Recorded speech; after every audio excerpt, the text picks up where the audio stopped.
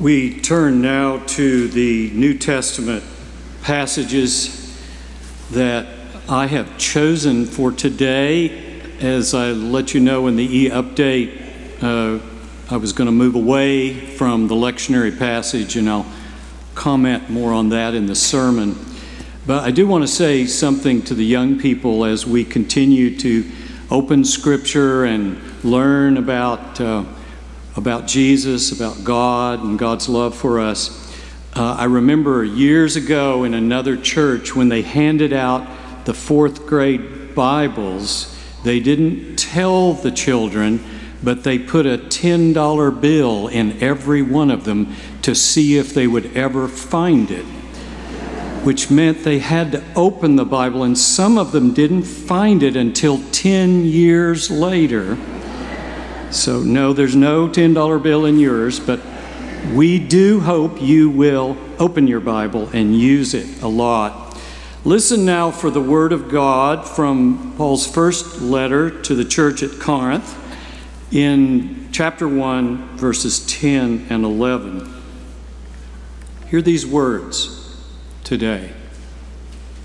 Now I appeal to you, brothers and sisters, by the name of our Lord Jesus Christ, that all of you be in agreement, and that there be no divisions among you, but that you be united in the same mind and the same purpose. For it has been reported to me by Chloe's people that there are quarrels among you, my brothers and sisters. Romans chapter 14, verses 7 through 9. I think of this passage when I think of Cindy Coulter going on to be with God, or any loved one or friend that you have in mind. It's one of my favorite passages in Scripture. It has almost a rabbinic feel to it. Paul says, "We do not live to ourselves, and we do not die to ourselves. If we live to the Lord. And if we die to the Lord. So then, whether we live or whether we die, we are the Lord's. For to this end Christ died and lived again, so that he might be Lord of both the dead and the living." The third passage is from Paul's letter to the Philippians. And I know the young people are looking these up so they can follow.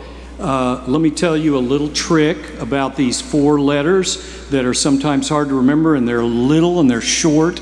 Galatians, Ephesians, Philippians, Colossians. Just think General Electric Power Company and you'll get it. You'll never forget it now. Galatians, Ephesians, Philippians, Colossians. This is a famous passage. It includes what's called the Christ hymn, which is in verses 5 through 11, that probably represent a hymn that was used in the liturgies of the early church. And so this is a very, very old passage. Listen now to chapter 2, verses 1 through 18. If then there is any encouragement in Christ, any consolation from love, any sharing in the Spirit, any compassion and sympathy, make my joy complete. Be of the same mind, having the same love, being in full accord, and of one mind. Do nothing from selfish ambition or conceit, but in humility regard others as better than yourselves. Let each of you look not to your own interests, but to the interests of others. Let the same mind be in you that was in Christ Jesus, who though he was in the form of God, did not regard equality with God as something to be exploited. That's the verb that's used in the NRSV. It's a very strong Greek word that means grasped or held onto, like staying in heaven but emptied himself. And that's the great kenosis word, the kenotic word of completely emptying yourself, taking on the form of a doulos, a servant, a slave, being born in human likeness and being found in human form, he humbled himself and became obedient to the point of death, even death on a cross. Therefore God also highly exalted him and gave him the name that is above every name, and so that at the name of Jesus every knee should bend in heaven and on earth and under the earth, and every tongue should confess that Jesus Christ is Lord, to the glory of God the Father. Therefore, my beloved, just as you have also obeyed me, not only in my presence, but also much more now in my absence, work out your own salvation with fear and trembling, for it is God who is at work in you, enabling you both to will and to work for his good pleasure.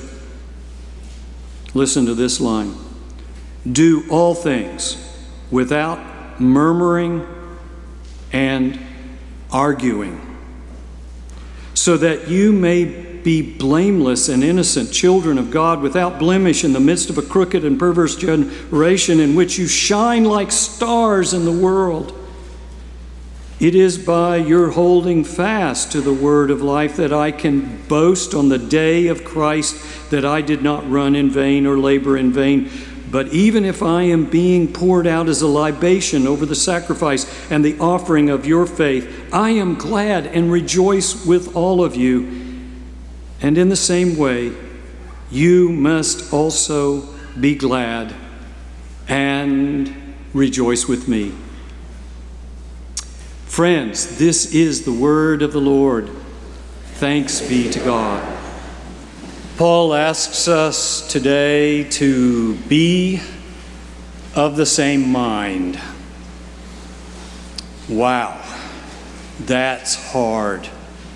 It's almost impossible to be of the same mind, especially in politics and religion. Lord, our families can't even be of the same mind on where we're going to dinner, and we fight over our football rivalries, and sometimes spouses vote on opposite sides of the political parties. What is Paul talking about? How could we possibly ever be of the same mind? Does Paul realize what he's asking us? Well, of course he does. There was hardly a church that he started that didn't have some controversy in some way or another.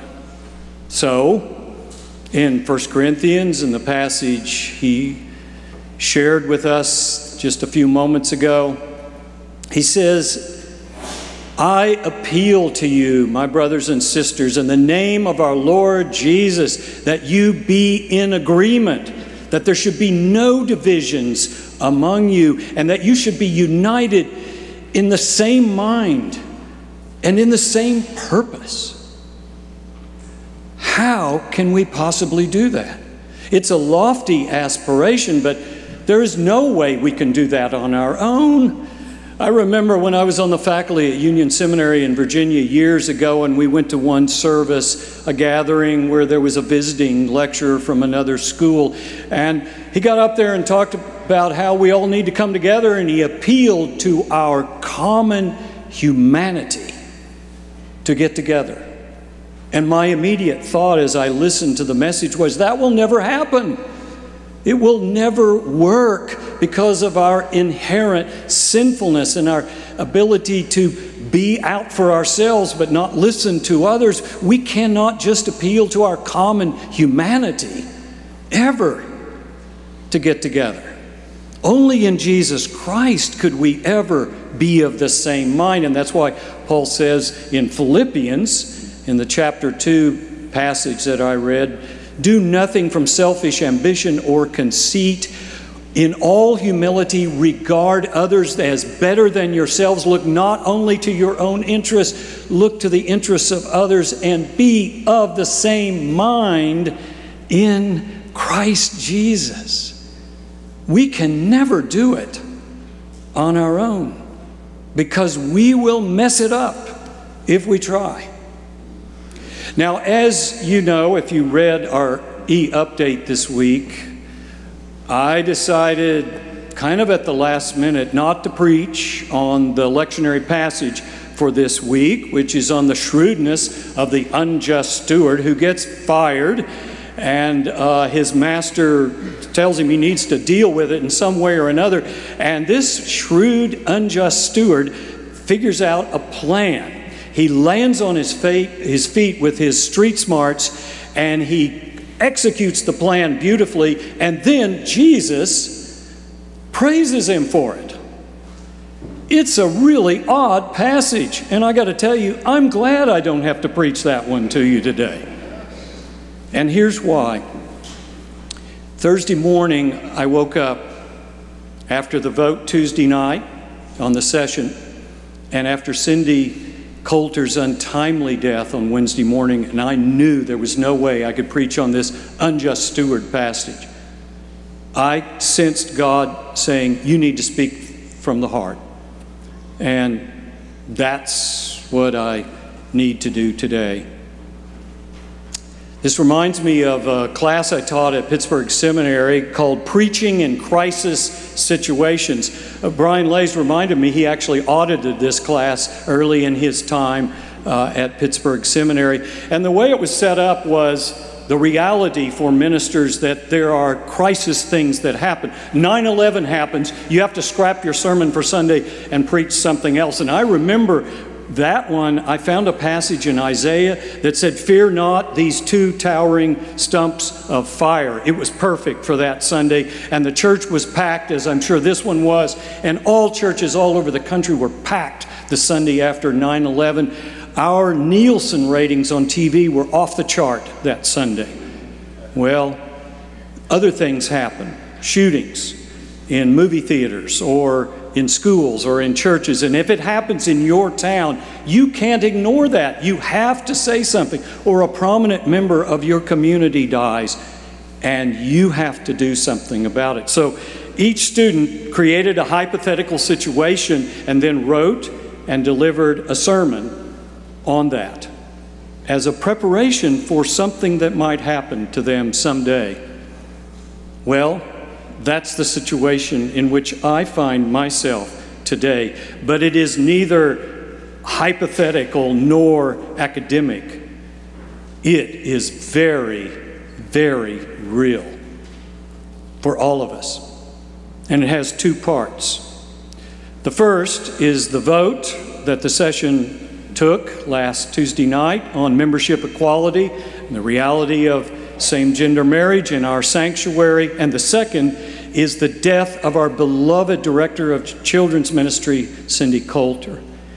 In both cases, we are at this moment trying to figure out how we can move on together with peace and healing and reconciliation and hope for the future. In both cases, people experienced both joy and sadness, happiness and hurt. And it depends on how you felt about the vote Tuesday night, what you're feeling this morning. Those who approved of it, and many who were sort of the subject of it, are now moving from a time of feeling excluded and put down to a feeling of joy at finally being accepted and sensing that they are accepted. But those who were against it are feeling like they were never really heard, or they were silenced by the process, or maybe were even put down or called a bigot or narrow-minded, which is just awful. I can't believe any of that was actually going on. So it depends on what you thought about that vote on Tuesday night, how it lands on you this morning. So that's one part of the situation in which I find myself this morning. The other is this awful death of our beloved Cindy Coulter, who lived life to the fullest. And we are experiencing both joy and sadness with this death, both happiness and hurt. Joy, as we celebrated last Friday, a wonderful life, well lived. But sadness that it was cut off way too short. And it's going to take a long time for her daughters, Lakin and Cammie, and other family members, and those who worked most closely with her, and many family and friends around the country to get over this, as if you ever get over a death of someone you really loved and cared for. I called her a week ago yesterday for her birthday. Often have to leave voicemails, but she answered on her cell phone and her voice was very husky. She was getting nearer the end. We had a great visit.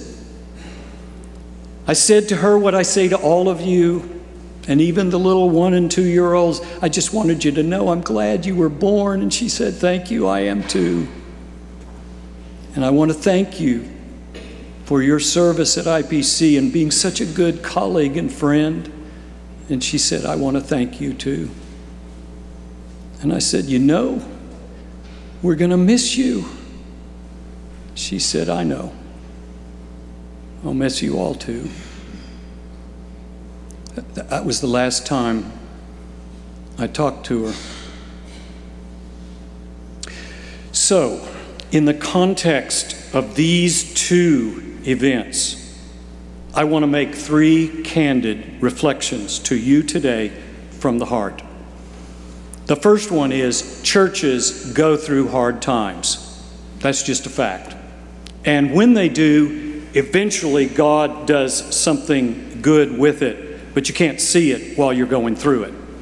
Churches have disagreements over crucial matters of their life together, their ministry, and their mission to the world. It is just a fact. It happened in Paul's church. It happened in the early church. It happened in the Middle Ages. It happened during the Reformation. It happened in the early part of this country's history and the Puritans up in the Northeast. It happens today. There is no way to avoid it.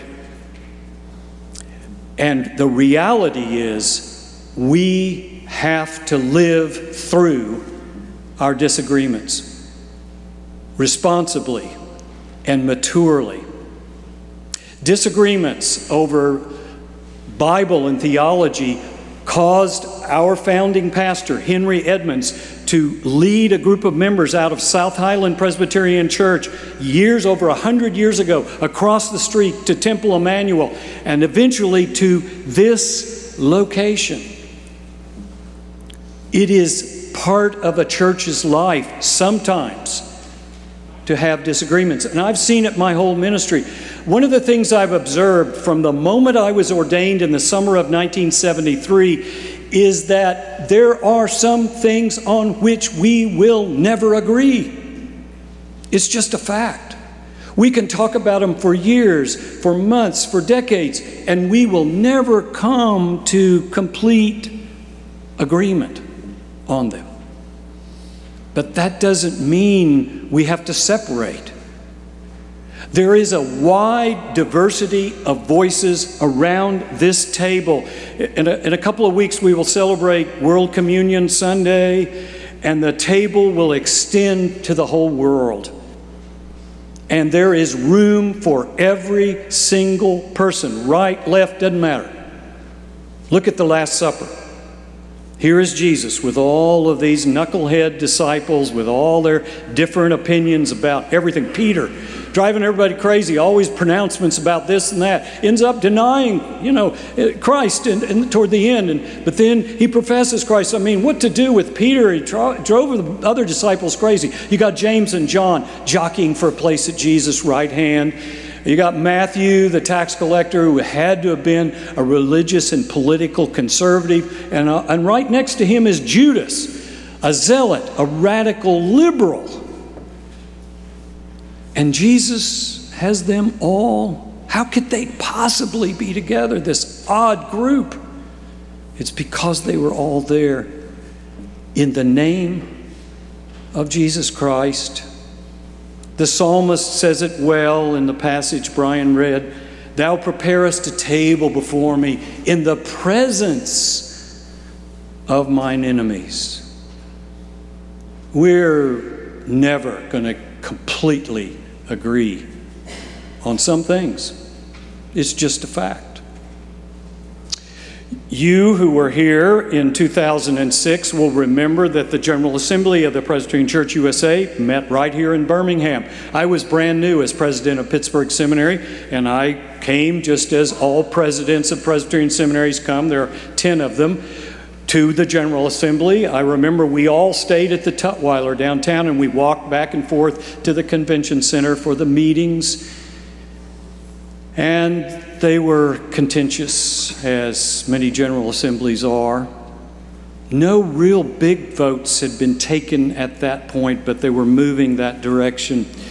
And a month later, in July, leadership of the church and our denomination invited all the presidents and all the former moderators of the General Assembly to come to Montreat for a big conference in Anderson Auditorium and ask each of us to get up and make some remarks. I want to share with you what I said that day. I said, you know, I'm a consensus builder, and I have friends in the evangelical conservative side, and I'm a little bit evangelical myself, and I have friends on the liberal progressive side, and I'm a little bit that self. So I'm very much into social justice, and I think Jesus was into both. They were just two sides of the same coin, and I have tried my whole life to figure out how to bring everybody together, and I have failed. I realized that it's impossible for me to do that. So I have two images I want to share with you, I said in Anderson Auditorium. One is, I imagine how God is looking at us as we argue and fight over these things. And I imagine God on a spectrum from one side to the other. And at one end is the shortest verse in the Bible. Jesus wept. And God is just sobbing at how we are treating each other. And at the other end is Psalm 2, the one who sits in the heavens laughs. And some days God's just cracking up at how we're, and from day to day in eternity, I don't know where God is, but God is either laughing or crying at how we are treating one another. And the other image is this.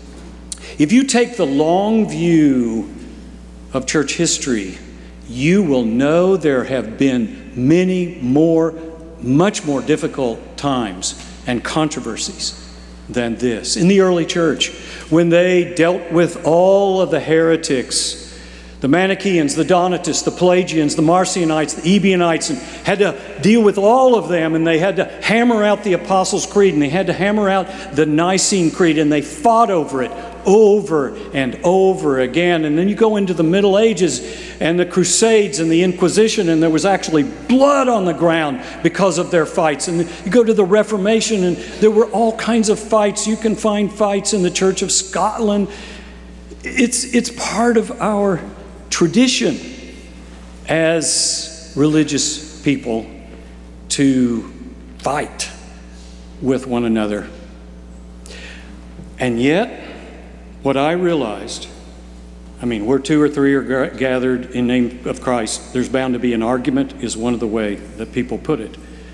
But what I finally realized, I said to the group in Anderson Auditorium, was this. Every time human beings tried to fix it, we always messed it up.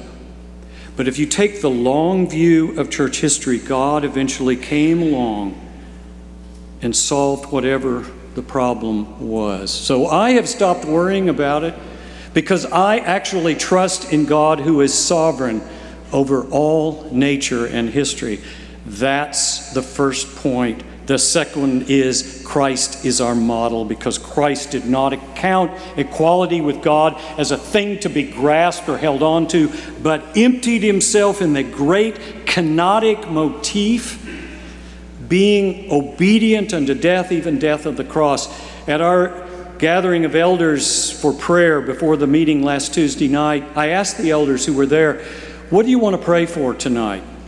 What do you think we should pray for before we go into this meeting? And different ones offered different ideas. Ellen Williams said, I want to pray that we empty ourselves today, that we open ourselves to God speaking to each and every one of us. And that is the right thing for all of us at a time like this. Cindy Coulter taught us how to empty ourselves. A humbler, nicer, sweeter person I don't think I've ever known. There was not a negative bone in her body. And every time someone would get in her face, angry about this or that, she would listen and disarm them with a smile that would light up the world. Cindy taught us how to empty ourselves of whatever rancor or disappointment or anger we are feeling. And of course, she learned it from Jesus Christ, the ultimate model. I was talking with a leader of one of the major institutions here in Birmingham about what was going on a couple of months ago. And he said something very interesting to me I'd never really thought about. He said, I had something going on like that, different subject, a lot of people quarreling, and I finally just stopped and looked at the people in my institution, and I said, look, I don't care if you're mad at me, I just don't want you to be mad at each other.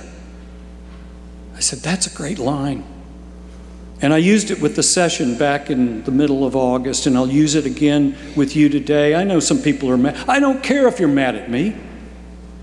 I just don't want you to be mad at each other. And I said to that leader of our major institution here in Birmingham, I said, you know who said that first? He said, who? I said, Jesus. He said, I don't care if you're mad at me. I just don't want you to be mad at each other. In fact, I'll tell you what, said Jesus, I'll just take all your anger upon me and I'll take it to the cross so that you'll stop being mad at each other. You know, part of this emptying yourself is getting out of the way. It's kind of getting over yourself, you know? Some of us just need to get over ourselves. So I was talking with Jane a couple of months ago, and I said, oh my gosh, I can't believe all of this that's going on. I mean, all I did was reopen the question last fall that the session said eventually we need to talk about again. I've never been pushing it, even though people think I'm pushing it. I said to Jane, I said, why did I do this to myself in my last year here? You know what Jane said? She said, hey, Bill, it's not all about you. I said, what? Wait a minute, I thought it was all about... She said, it's about the kingdom. It's about God and what God's trying to do here. Jane always writes some of my sermons. You all know that. I mean, it's just a fact. And guess what? You know what? It's not about you or you or you or you or any one of us. And it definitely isn't about me. It's about Christ wanting us to come together. So that's my final point, and I want to make it come together. You and I need to come together now with peace and healing and reconciliation, no matter what we thought about this vote. It is time. It is time to remember that we have way more to agree on than we disagree on. And in fact, we only differ on this one thing, but look at all the things we agree on and that we can celebrate. We've got to quit playing one string on the violin. We have a whole symphony that we can play together. And thanks be to God for that. It is God who is calling us to open ourselves to one another in a way we never imagined. To be of the same mind that was in Christ Jesus. And God is really calling on us to clean up our act as a church. I will tell you this now. You know, I want to say to those who feel disenfranchised right now and may even be saying, you know, I think I need to leave. And it's not so much that I'm leaving IPC, it's that IPC left me. And I respect that, if that's the way you feel. And if you feel that way because of anything I or anyone else has said, I am sorry. I'm sure that some of my words are not landing very well on some people today, but I'm just sharing it with you openly and as candidly and honestly as I can. This past several months have been awful. They have been messy and uncomfortable, but you know what? That is not the end of the story any more than the crucifixion was for Jesus. God always has something more to say to us, always has something more to do with us. As the old preacher said, it may be Friday, but Sunday's coming. So, how can we be of the same mind as in Christ Jesus so that we can begin to move forward with peace and healing and reconciliation and hope? Let me spell it out for you. I got a list. And Cindy Coulter modeled this list as well as anyone I have ever known. Listen to them. First one, no more negative emails in this church. Stop them. About someone or to someone. If you got something you want to say to or about someone, meet in person, and especially meet with someone with whom you disagree. And the third one, that's the second, is meet. The third one is admit mistakes. God knows I've made plenty of them. Learn how to admit mistakes. 4, ask for forgiveness and offer it to others who have hurt you or made you mad. And 5, and this may be the most important one, refocus on why we are here, which is to know Christ and to serve Him in the world. This is not going to happen overnight, this healing that I'm talking about, this peace and reconciliation. It's going to take every one of us participating. I told the day school chapel the other day that I hurt my thumb exercising. It got caught in some exercise equipment and it got pinched and was bleeding and it really hurt. And I was telling them about it. I had to call my mommy, who's 92 years old, and she was a big help. And when I said I had to call my mommy, one of the little boys started crying, saying, "I want my mommy." And he wouldn't stop crying. I said, "Well, you're feeling my pain," but it was because he wanted his mommy. Anyway, I said, you know, it takes a long time for something like this to heal. It doesn't happen overnight. It's been over a week and I've still got a Band-Aid because it's sensitive. But I noticed yesterday the healing has begun. It's a great thing about healing, isn't it, when you hurt yourself? The healing begins immediately. And guess what? It starts from within and then moves out. That's the only way the healing's going to happen for us here at IPC, is it's got to start from within your heart and mind and then move out. I want to share one final quote with you from a friend of mine who's pastor of a large 4,000-member Baptist church in Dallas, Texas, that 3 years ago made the same decision that our session just made Tuesday night. That's right, a Baptist church, 4,000 members in Dallas, Texas. The Sunday after the vote, here is part of what he said to his congregation. You might be considering this your last Sunday at our church because of your disagreement over the vote that occurred recently. And you may be wondering what those of us who are staying will feel about you once you are gone. Well, let me tell you right now that we will always hold you in high honor as faithful members who help build and strengthen this church during your time here. And if you're wondering whether you will be welcomed back someday, let me assure you the doors and the hearts of this church will always be open to you, because our decision was about inclusion, not exclusion. And that includes you, too. George's words are important for us to hear today in how we relate to each other. And I would only add, if you decide to leave, we will miss you more than you ever know, even as we miss our beloved Cindy right now. Well, there is one thing we can agree on, isn't there? And that is God is in charge and Christ is the head of the church. Little wonder that Handel's Messiah turns, surely he has borne our griefs and carried our sorrows, into the hallelujah chorus. For the suffering servant has become the King of kings and the Lord of lords, and the kingdom of this world is become the kingdom of our Lord and of his Christ. And yes, my friends, he shall reign forever and ever. God bless you all.